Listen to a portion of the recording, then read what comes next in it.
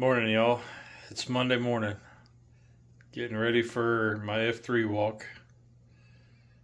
I'll tell you what, I was just thinking. I never thought of myself as a 5K person. Over the weekend, we did our 6th one in a row. And trying to do one a month. We did 2 in April. But my blood work and my heart echogram have shown the difference since I started doing this. Just getting out walking 3 times a week, 45 minutes to an hour each time. They've shown the difference. And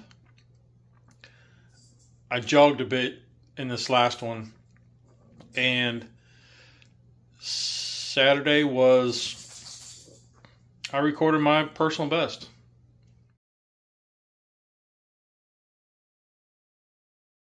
So then you might ask yourself, well, Barry, what do you do? You know, you just get up and walk? Yeah. But with this group of guys, it's been something great.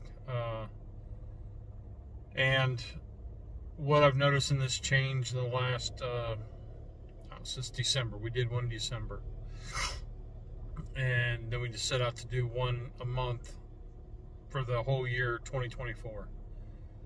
A couple friends of ours have done them with us, and you know, they're seeing improvements in their health. So you know, it's great to get out, and cheers to those who are doing it with us. You guys are awesome, and you know, I thank you. All right, so we're back from the walk, breakfast. Great group of guys, but I won't get into that. What I do want to get into is, so yesterday was our Sunday live, and I tried to make a hot water cornbread. First time I'd ever done it, and I didn't follow the recipe. I didn't even write it down. That's how I thought I knew I had it right. And it came out good, but it was just, something was off. So I looked back up the video of Phil Robertson from Duck Dynasty, his video, and that's what I got. So I actually wrote it down. So we're going to follow the instructions, and we're going to try again. So I have my water coming up to a boil, and I have the bacon grease already heating up, and it actually went over temp, so I'm cutting heat down and trying to get it back together. Let's mix it up. All right, so it says 2 cups of yellow cornmeal. So let's get this out and ready. He actually says 2 to 2.5, so if we go a little bit over, it's okay. But we're going to try for 2. Okay.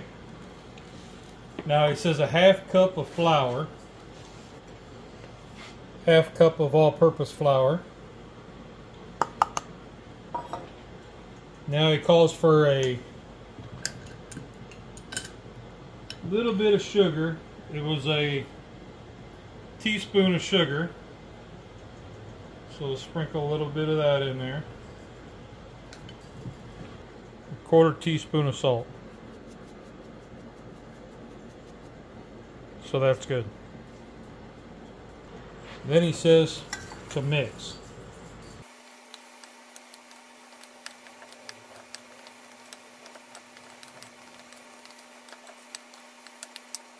Okay, so now he says to add boiling water, but he doesn't say how much because you gotta go by the mix.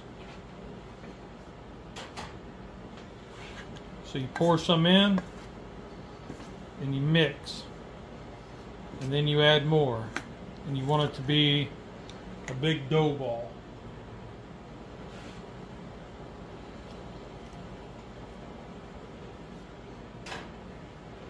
His instructions say 3/4 of a 2-quart sauce pot to bring to boil. So I just did the whole teapot.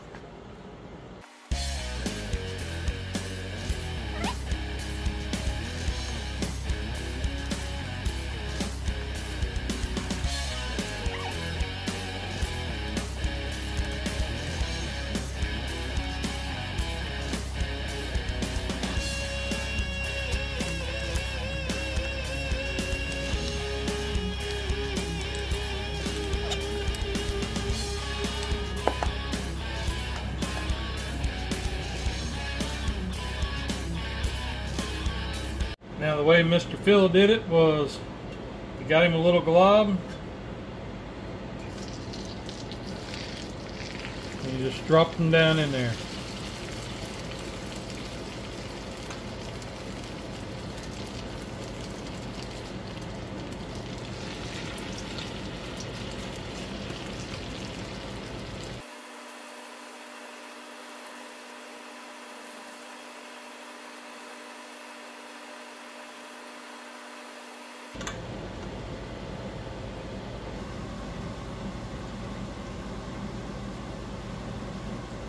Alright, so let's roll these around and see what they look like. And Mr. Phil said you can get them as dark as you want.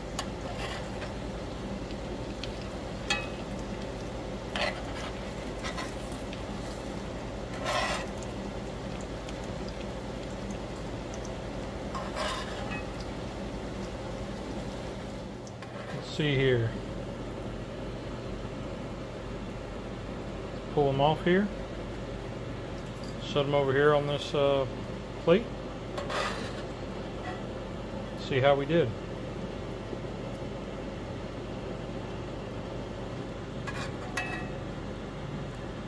Alright, let's get the next batch in.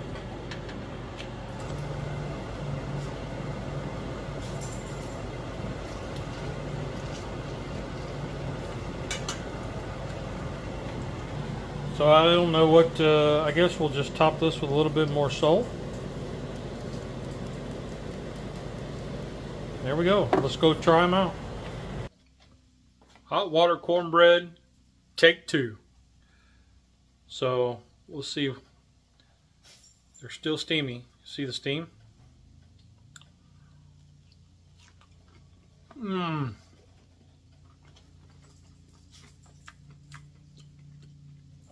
Way better. Way better.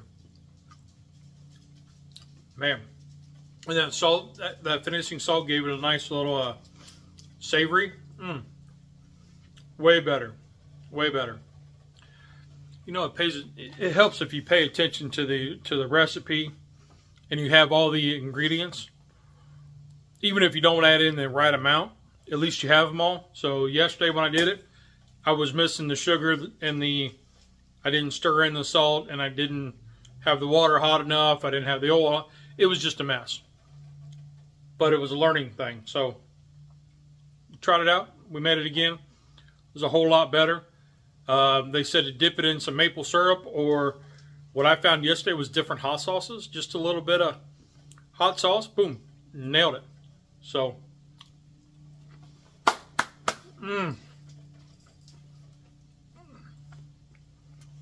so much better.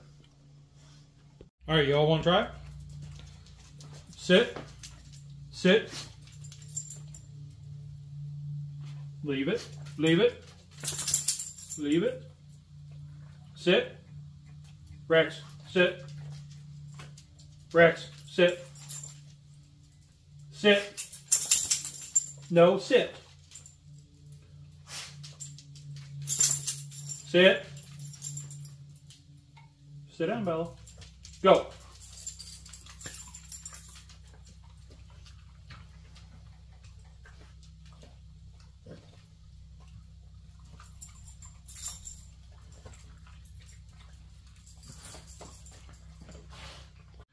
All right, so that's all I got today. Feeling pretty blessed that I'm able to do the things that I'm doing. And, you know, even on your worst days, there's somebody out there that's having a worse day and are dreaming of what your bad days look like. So, with this, we're 6 days into Melanoma Awareness Month. Sun shirts are a must. You know, even when it's cloudy and overcast, you can still get sunburnt. So,